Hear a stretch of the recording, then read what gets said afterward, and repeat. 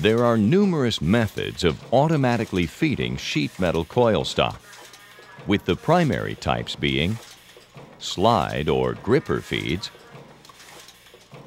and roll feeds. Typically, slide feeds have a gripper arrangement which clamps and feeds the coil stock during its forward movement, and then releases it and returns for the next cycle. To ensure accuracy, most slide feeds reciprocate on guide rods or slides between adjustable positive stops. Slide feeds are available in various types, including press-driven, air, hydraulic, and independently driven slide feeds. Roll feeds are the most predominant feed type used.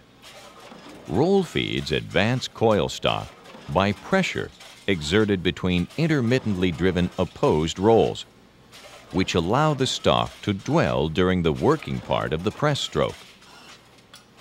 Roll feeds are available in several types and a wide variety of sizes, suitable for almost any width and thickness of stock. They can feed in short or long lengths, with high speeds for short increments. Intermittent rotation or indexing of the feed rolls in only one direction can be press actuated or be independently powered. Independently powered roll feeds have self-contained electric motor, air, or hydraulic power drives.